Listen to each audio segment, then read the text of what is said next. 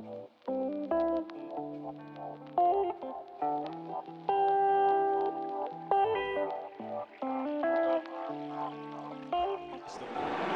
Davis in the backfield along with Ryan on first down. Little stumble on the shoot, but he gets the pass away. That is to Kyle Pitts, the tight end, and he is brought down right about at the line of scrimmage. Is amazing. 2nd and 10 for the Falcons.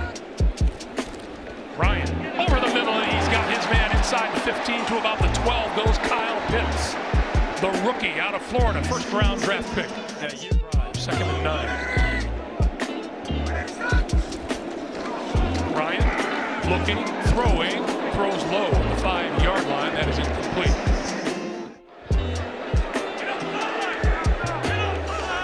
Ryan on 2nd and 10. Play fake to Patterson, and on the slant, he's got his man inside the 45-yard line.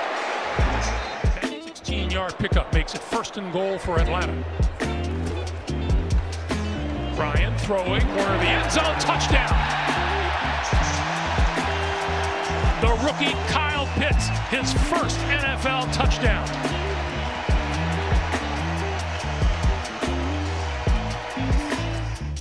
The offensive line has been playing really well today. I'd run it up inside. Play fake. Ryan throwing. Got his man, and out of bounds inside the 35 is Kyle Pitts once again. A lot of film, right? Yep. I like to watch film before I start reading and before I start to get to know the football team. And when I put on the tape this week, I said to myself, still looking for their first interception of the season. They're the only team without one. Ryan over the middle, incomplete.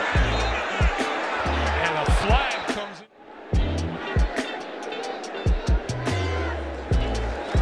Quick slant. And the grab is made at the 35, and up to the 34-yard line is Pitts. and delivering the football.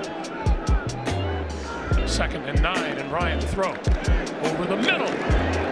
That's complete across midfield to about the 46-yard line, and once again, Kyle. Play fake this time, and under pressure, there's a penalty marker thrown. Ryan gonna throw, and that is complete. Pitts out of bounds inside the 20. Mike Davis in the backfield with Matt Ryan. Ryan gonna go deep, down the middle, and the catch is made inside the 40-yard line by Kyle Pitts. What a game. Last throw. 2nd and 12. Ryan, sideline pass, and that is caught.